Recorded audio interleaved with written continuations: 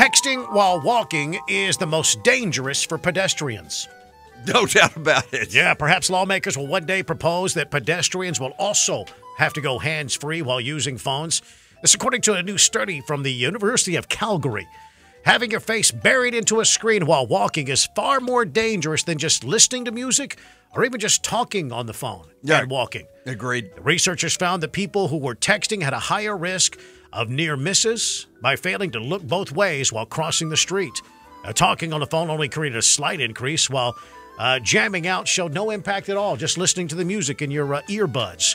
Now, publishing the results in the journal Injury Prevention, the authors noted, given the ubiquity of smartphones, social media, apps, digital video, and streaming music, which has infiltrated most aspects of daily life, distracted walking and street crossing will be a road safety issue for the foreseeable future. No doubt about it.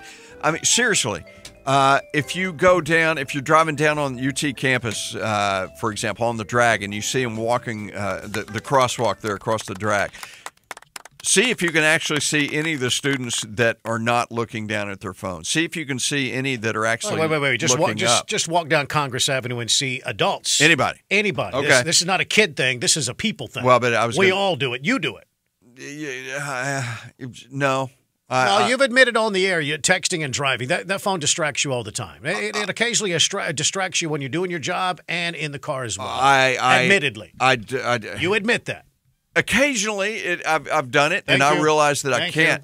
But I don't text and walk. I can't text and sit. Yeah. I don't text well, period. Yeah. Not with those thumbs. You have no idea, Todd, how long it takes for me to just send the text like on the way. No, I do. Something like. No, I do you have an an idea. idea. No, I do. I do. I know you very well. Is. I know you very well. It's the accuracy with my short, stubby fingers. Those tiny fingers, horrible. those tiny thumbs with your Fisher-Price phone. Yeah.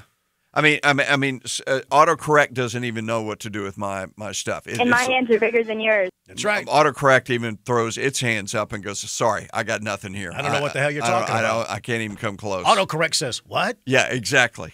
Can't help you. Charlie in South Austin, good morning. Hey, thanks for taking my call, Jim.